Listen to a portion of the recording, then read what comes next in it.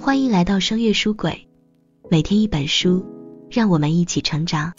祝您本期听书愉快，收获满满。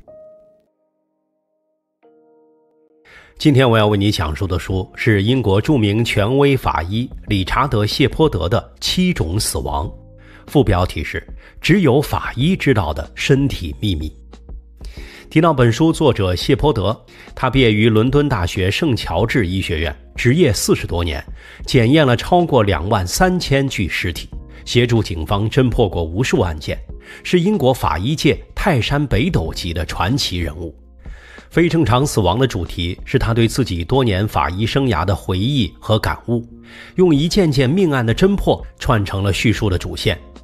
今天这本《7种死亡》同样收录了25件谢泼德参与侦破的悬疑命案，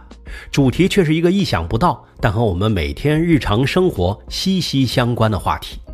在我们一生的不同阶段，大概率会遇到哪些死亡风险？我的工作是验尸，对于我遇到的绝大多数人，死亡来得太早，而且往往不平静。英国传奇法医理查德·谢泼德在他的新书《7种死亡》中如此写道：在谢泼德看来，法医的工作即通过验尸为死者发声，而揭露死亡真相不仅能宽慰死者的亲友，还具有重要的社会意义，告诫人们应该如何避免类似的悲剧再次发生。可以说，由于每天都在与死亡打交道，所以让谢泼德能够以一种独特的角度来考虑生命与健康的意义。在本书中，谢泼德把人的一生分为7个年龄段：婴儿、儿童、少年、青年、中年人、老年人以及年迈者。通过分析各起命案中不同年龄受害者的死亡原因，谢泼德结合自己的临床医学与法医解剖学常识，为我们提供了一份意义特殊的健康生存指南。接下来，我将按照本书叙述的顺序，通过谢泼德对相关案件的侦破，为你分别讲述婴儿、少年、中年以及年迈4个阶段的常见死亡风险。一方面，这些受害者的不幸死亡肯定要归咎于犯罪者，但另一方面，特定年龄段的健康风险也为不幸的发生起到了不可忽视的助推作用。在本书一开篇就登场的第一位死者是个仅仅6个月大的婴儿弗格森，医院宣布他死于婴儿猝死综合征。为了查明死亡原因，谢泼德脱下了小弗格森的衣服，吃惊地发现孩子的下半身从腹部到大腿布满了严重的尿布疹。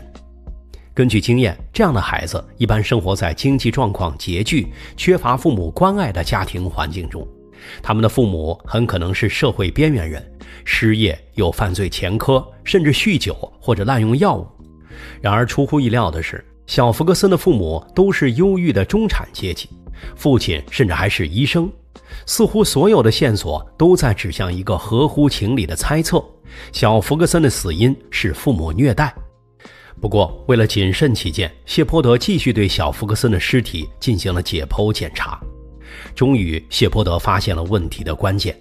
小弗格森的肝脏异常肿大，居然已经有了脂肪肝。而造成这种悲剧的原因是，小弗格森患有一种先天性代谢缺陷，导致他的身体无法分解食物中的果糖。当然，这个发现并不能洗脱小弗格森父母的疏忽和责任。随着调查的深入，警方发现，弗格森的父亲虽然自称是医生，但他并不是一名接受过现代医学教育的正规大夫，而是一名替代疗法医生。说白了，就是江湖郎中，宣称他能治愈癌症和其他疑难杂症。这位父亲还自作主张给小弗格森制定了一套所谓的健康婴儿食谱，包括蜂蜜、豆奶、水果等等。而这些食物中的糖分严重损害了孩子的肝功能，还引发了严重的腹泻和尿布疹。在小弗格森病情危重的时候，父亲依然不肯送他去医院抢救，最终导致了他的夭折。谢泼德在书中写道：严格来说，小弗格森的死是父母因为固执己见而导致的悲剧。由于婴儿的稚嫩脆弱和天真烂漫的特性，从而使每一起婴儿死亡案件都让自己和警方的同事倍感沉重。但是谢泼德警告我们，即使在技术发达、生活水平不断提高的现实社会，婴儿的死亡依旧频繁发生。这是因为从精子到卵子结合的那一刻，直到1周岁，是人类生命中最为脆弱、面临死亡风险最多的时间段之一。实际上，直到我们55岁之后，人类面临的死亡风险才会上升到1周岁之前的水平。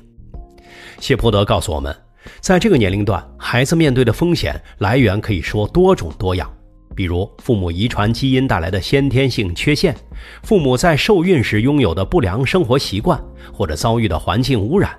以及父母在养育中的疏忽和过失等等。在谢泼德的法医调查生涯中，曾见过各种各样导致婴儿死亡的意外：滑到墙壁和床垫之间窒息而死，被婴儿床边夜灯的电线勒住脖颈而死，有一大人失足跌倒，一起摔下楼梯而死，诸如此类。然而谢泼德说，自己也在调查中发现，另一些孩子则是死于有计划、有预谋的虐待，或者父母出于情绪崩溃导致的激情犯罪，甚至有时父母并不心存谋杀的念头，但孩子的生命如此脆弱，使得父母的行为如同给了死神一记有力的助推。在一些案例中，父母之所以失去耐心，对婴儿实施暴力虐待，导致自己的孩子不幸身亡，是因为他们认为孩子无休止的哭闹是在对自己的恶意挑衅。在另一起婴儿死亡案件中，谢泼德发现这个4个月大的女婴凯蒂患有病毒性心肌炎，但这依旧不能排除谋杀的可能。然而，还没等谢泼德得出结论，凯蒂的母亲萨拉就来到警局自首，承认是凯蒂持续的哭闹让自己的情绪濒临崩溃。于是他来到卧室，把床单盖在了凯蒂脸上，并且隔着床单用手捂住了凯蒂的嘴和鼻子。这个过程虽然感觉只有几秒钟，但萨拉随后发现凯蒂已经没有了呼吸。然而，凯蒂的死因究竟应该单独归咎于萨拉的过激行为，还是该同时归咎于病毒性心肌炎的突发？谢泼德也不能得出一个明确的结论。如果说婴儿的死亡基本来自自身的脆弱无助和来自成年人以及环境的危险，那么随着年龄的增长和身体机能的增强，这些死亡风险的概率确实在减退。然而，另外一些不可预测的东西则在悄然增长。用谢泼德的话说，青少年总是倾向于证明自己的独立性，因而热衷于独自探索世界，急于离开父母的羽翼，去质疑规则和权威。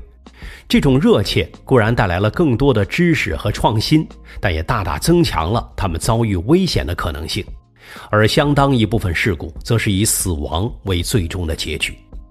青春期的孩子为什么热衷于叛逆和冒险，做事冲动不计后果呢？生物神经研究专家就分析说了，如果把青少年的大脑比作一台机器，那么这台机器的零部件还没有完成磨合期，有些需要更换，有些需要调整，随后才能达到理想的稳定高速运转状态。比如，大脑中负责躯体感觉运动和认知功能的顶叶和额叶，直到青春期末期才能大致发育完全。这就给青少年带来了一系列负面影响，比如未发育成熟的顶叶会让青少年难以保持专注，容易分心，而未成熟的额叶则会削弱青少年预测风险的能力，所以让他们做事冲动不计后果，也难以抵挡那些看起来很美的诱惑，比如滥用药物、违法犯罪等等，即使犯了错也很难吸取教训。另外，大脑中还有一个区域叫边缘系统，负责处理情绪。但是在青少年阶段，这个区域由于无法得到额叶足够的支持，所以会轻易给各种各样的极端情绪开绿灯，这就造成了青少年容易情绪化、冲动，还专门爱找一些能够引发强烈刺激的事情来做，比如飙车，诸如此类。有一年夏天，还在度假中的谢泼德就被一通电话紧急召回。原来，在一处度假胜地的露营区发生了一起命案，死者是一对青少年情侣，17岁的男孩杰伊和16岁的女孩阿梅利亚。阿梅利亚死在帐篷里，没有外伤的痕迹，而杰伊的遗体则在附近一处悬崖下被发现，看起来像是失足坠落。根据和死者生前同学好友进行的调查，警方认为这可能是一场激情谋杀案。根据同学透露的消息，阿梅利亚想和杰伊分手，因为她感觉男朋友的占有欲越来越强，而谋杀的方式可能是一氧化碳投毒。这是因为警察在帐篷里发现了一个烧烤架，上面还有不少木炭的残余，而阿梅利亚体内的一氧化碳含量高达 58%。一氧化碳进入人体后会吸附在人体血红蛋白上，使血红蛋白不能执行它原本的任务，为身体各组织部分输送氧气。在一段时间后，人就会因为缺氧而死亡。只要人体血液内的一氧化碳浓度超过 50%， 就达到了致命标准。如果我们持续待在一氧化碳浓度较高的环境里，首先会感到头疼和轻微恶心，然后呕吐，最后陷入昏迷。所以警察的分析是，杰伊等阿梅利亚睡着后点燃了烧烤架上的木炭，然后悄悄走出了帐篷，然而在逃跑的慌乱中失足跌落悬崖而死。但是谢泼德提出了自己的疑问，10几岁的青少年很难构思出这样缜密的杀人计划。如果杰伊是蓄意杀害女友，那么他体内的一氧化碳含量应该非常低，甚至为0。而尸检结果显示，杰伊体内的一氧化碳浓度也有 29%， 已经非常危险。这就证明他曾经和阿梅利亚以及那个点燃木炭的烧烤架一起在帐篷里待了相当长的时间，从而大大降低了蓄意谋杀的可能性。不仅如此，在帐篷周边，警方还发现了一些两人抽过的烟头，里面同时含有尼古丁和大麻的成分。于是谢泼德把这些证据聚合在一起，提出了自己的推测。这对小情侣一起露营，也许有争吵，但并没有分手。由于夜间气温急剧下降，缺乏科学常识的他们决定点燃烧烤盘里的木炭来取暖。在杰伊的怂恿下，一向听话的阿梅利亚也决心挑战自我，就和男朋友分享了含有大麻的香烟。在一氧化碳浓度急剧升高和大麻的效用下，阿梅利亚首先陷入了昏迷，而杰伊则感到了头疼和呕吐感。他以为是大麻中的违禁成分在作祟，于是离开了帐篷，想呼吸一口新鲜空气。但由于夜晚的黑暗和大麻引发了幻觉，失足跌下了悬崖。当然，谢泼德做出这样的判断还有一层考虑。2个不幸的家庭已经失去了自己宝贵的孩子，如果再做出谋杀的推断，那么就是让双方不幸的父母在承受伤痛之余，还要互相责怪与憎恨，同时被新闻媒体无休止的打扰，这种结局实在是太不人道了。谢泼德在书中说，青少年的死亡往往是莽撞和冲动的结果，令人惋惜。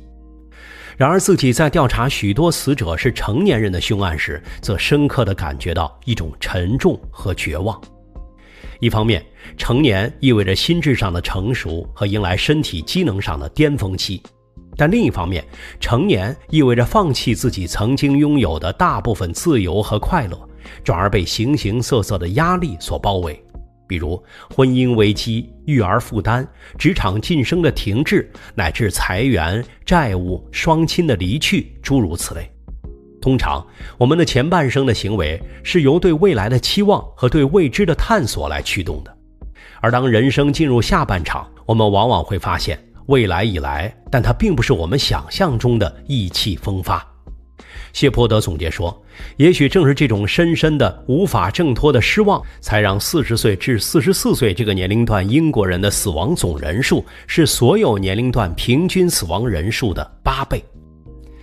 在一个细雨蒙蒙的下午，谢泼德来到停尸房，死者是一名40多岁的中年男子罗伯特。警察说，罗伯特是被妻子送到医院的。他的妻子说，罗伯特喝醉了，可能在街上遭遇了抢劫，然后就被自己搀扶回了家，但一觉醒来后，罗伯特就已经停止了呼吸。不过谢泼德在验尸过程中发现了许多疑点。首先，罗伯特的伤势非常重，在脸部淤伤的下面是大面积的骨折，从头骨一直延伸到颧骨。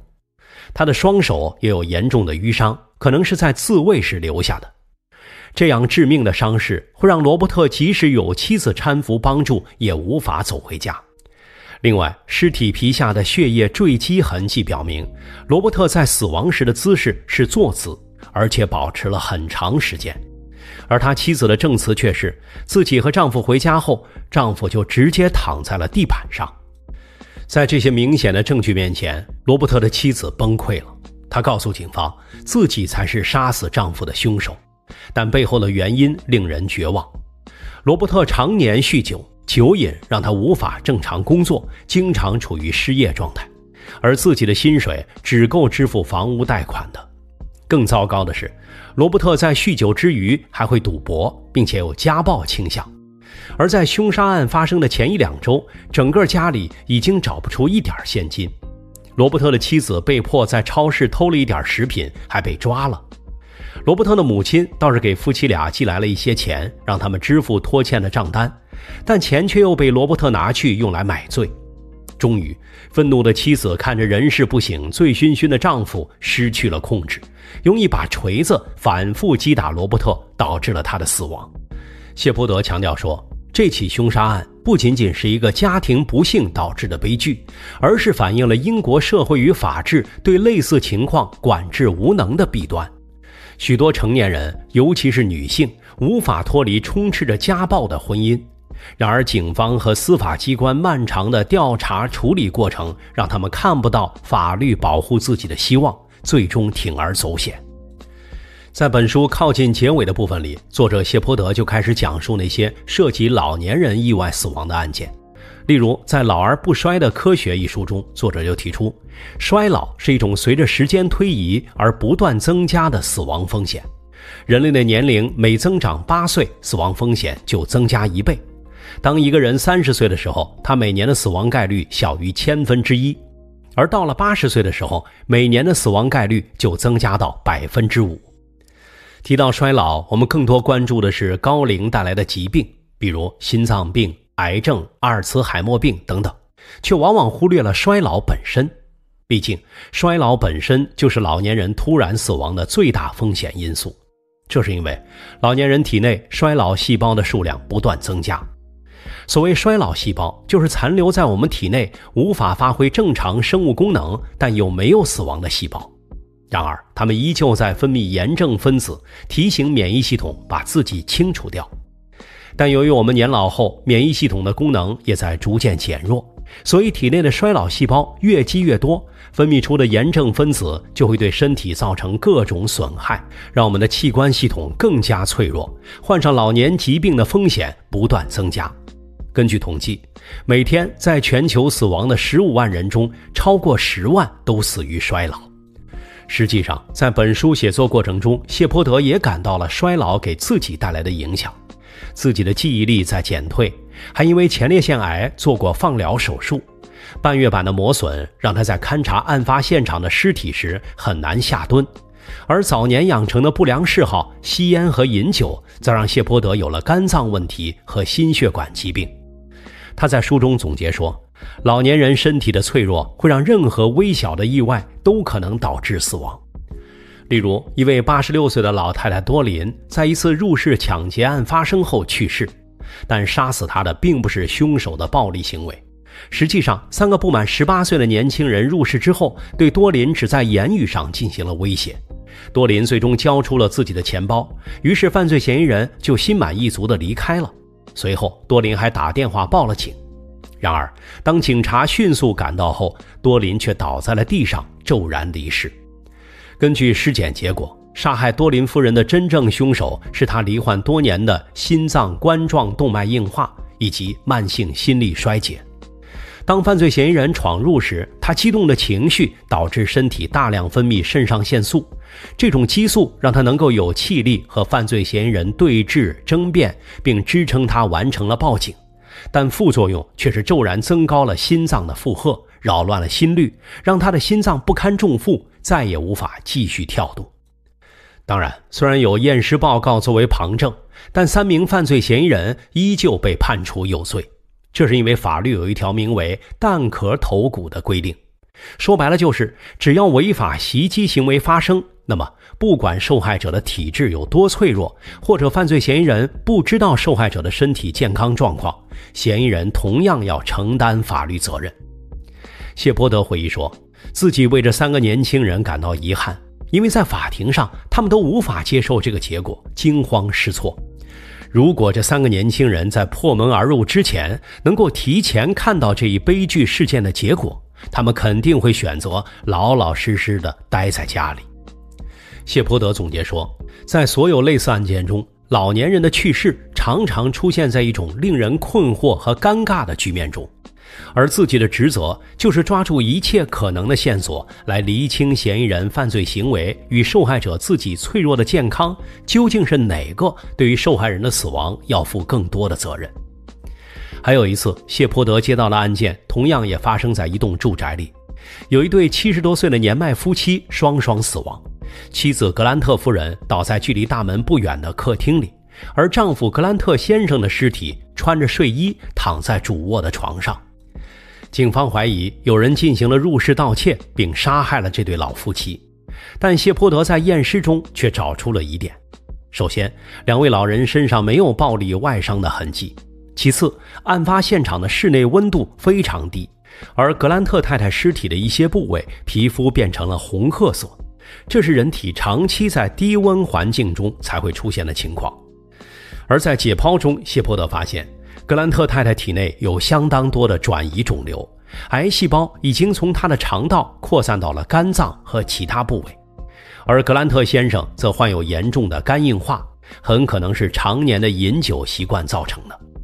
恰好格兰特太太身边的购物袋里有2瓶刚刚买回来的伏特加，因此谢泼德的结论是，死亡当天格兰特太太的身体已经非常虚弱，但她一方面遵守着自己常年的生活习惯，一方面因为丈夫的敦促出门去购买日常生活用品，还要给自己的丈夫买酒。但是在刚进门之后，她就因为病情突发而倒下了。在这段时间里，5月的一阵反常寒流让冷风通过没有关好的大门门缝不断进入屋内，而格兰特夫妇也许是因为节俭并没有打开暖气，所以继续下降的室温首先夺走了格兰特太太的生命。随后腿脚不便需要老伴照顾的格兰特先生也迅速在低温和酒瘾发作引起的呼吸困难与癫痫中死于非命。好了，这本7种死亡的主要内容到这里就基本为你介绍完了。本书和谢泼德的前作《非自然死亡》一样，都是以这位传奇法医参与侦破的奇案为主线，为读者揭露案情真相，科普相关法医医学知识，同时抒发自己的回忆和感悟。如果你有时间和耐性，按部就班地阅读完原书，你就会发现谢泼德运用自己丰富的办案经验和医学常识，结合自己生动的笔法，仿佛把我们重新带回了一个个疑点重重的命案现场。在前言中，作者直言不讳地说，自己的这2本著作都是以死亡为核心内容。在他看来，死亡的威胁平等地困扰着我们每一个人，但同时死亡也是一种激励人类在有限的生命尺度中珍惜健康，努力实现自我，超越自我的持续动力。而本书的目的则是通过描写形形色色的非正常死亡来向我们展示，在人生7个不同的年龄段中各自会遇到哪些危害生命健康的高风险因素。从咕咕坠地的婴儿遭遇的漠视与虐待，青春期认知系统发育不平衡所带来的叛逆与冒险意识，再到中年人面临的生存压力以及衰老带来的健康风险等等，堪称一部精彩的刑侦推理实录加健康生存指南。按照他的话说，只有更加深入地了解死亡，我们才能学会如何有效保护自己的生命与健康，并在死亡最终来临之际从容应对。谢泼德警告我们，虽然我们身处一个信息传播迅速、医疗相关技术迅猛发达的年代，但在真正进入老年之前，我们都或多或少地曾把自己放置在各种对健康有害的环境中，并且对可能引发的后果视而不见。毕竟拒绝面对这些事实是人类的最大通病，直到灾难突发时，死亡的面目清晰可见时，才会感到由衷的懊悔。但事实上，只要做一些微小的改变和干预，我们就能极大延长我们的健康，提高生存概率。比如人人谈虎色变的阿尔茨海默病，完全可以通过健康的生活习惯，保持低血压，经常做有氧运动，以及足够而适度的睡眠来降低它的患病风险。以上就是这本书的精华内容，恭喜你又听完了一本书。